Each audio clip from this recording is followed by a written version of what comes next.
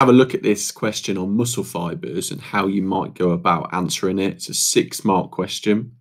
So the question is, this race involves running 3,000 meters and jumping over hurdles. And then we've got two images. And then the question is, examine how two different muscle fiber types are used by the athletes in figure 3 during the different parts of the race. So again, this is all about deciphering the question and looking at the marks available. There's 6 marks available, but there's 2 different images to discuss. So straight away, we can break that down into 2 3-mark questions.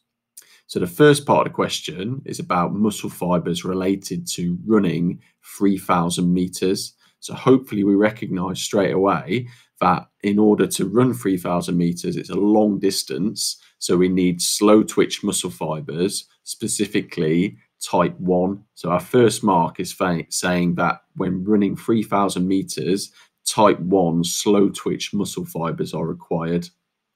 We then need to discuss that muscle fiber in a little bit more detail. So we need to give some information on it. So we can say that type 1 muscle fibers are resistant to fatigue, and that would be enough for our second mark.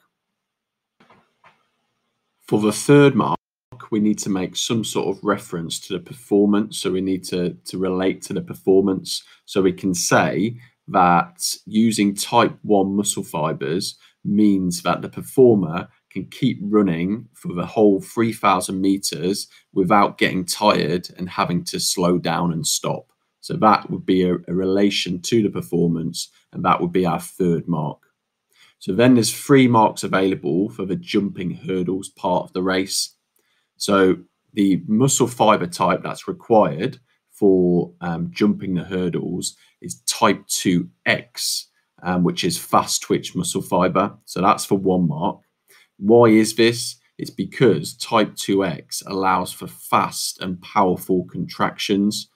So that's for our second mark. And then for the third mark, in relation to the performance, if these fast and powerful contractions from type 2X muscle fibers weren't available, then the runner would not be able to effectively jump over the hurdles, and they may lose time when jumping over the hurdles.